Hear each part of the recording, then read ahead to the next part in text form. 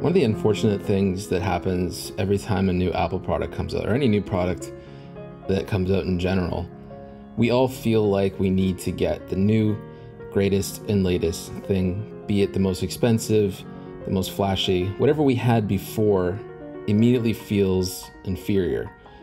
It feels like the thing that we loved maybe just a year ago or 2 years ago or even 3 years ago is no longer good enough.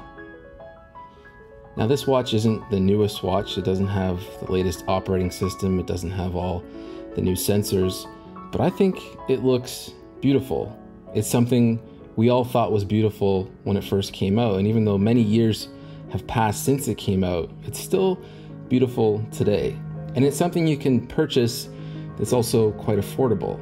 So maybe we don't always need to purchase the new latest and greatest thing. Maybe the latest and greatest thing already came out, or maybe it's something we already have.